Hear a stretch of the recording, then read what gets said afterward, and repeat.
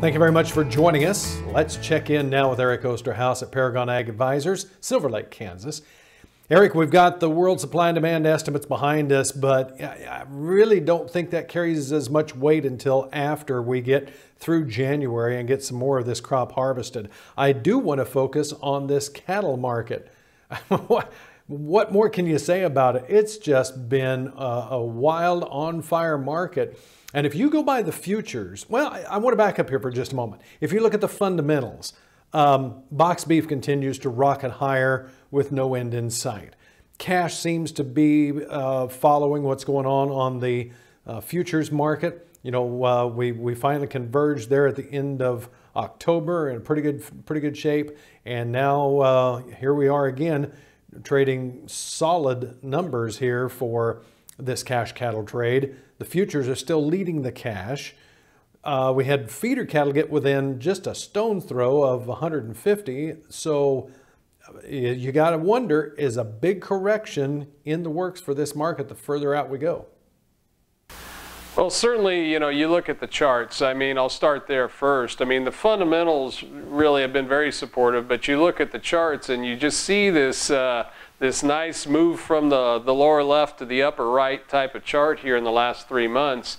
You know, you're certainly set up for the potential of at least just a healthy correction, because even in bullish markets, straight up is not sustainable for the long term. And so even if you want to be friendly to cattle markets, even just some sort of a healthy setback isn't necessarily a bad thing. It doesn't change the basic fundamentals that are out there. And so I would be aware that there is the potential for that. People are starting to look for it. It's coming up in more conversations. I'm seeing a little bit more chatter out there regarding, hey, are we getting close to a setback or a correction? And sometimes all that chatter is a bit of a self-fulfilling prophecy. So I don't know until we see something change on the fundamental side, but again, you look at some of those fundamental news like the box beef as an example, it's just beyond on fire as well and really supporting the market.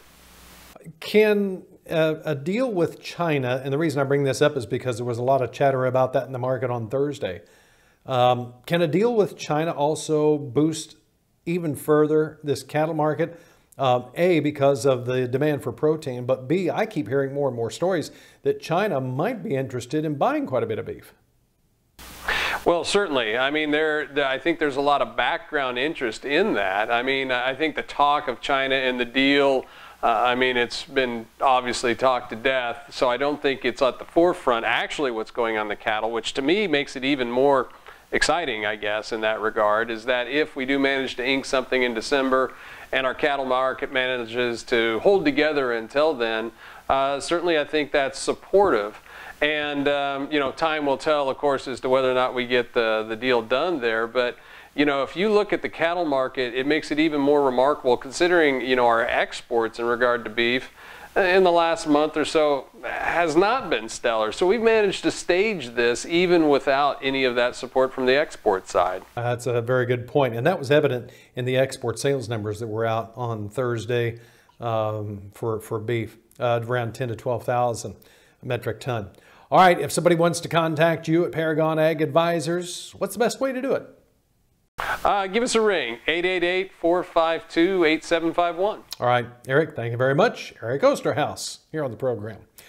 Don't go anywhere, though. More is coming up. Stay with us. We'll be back right after this.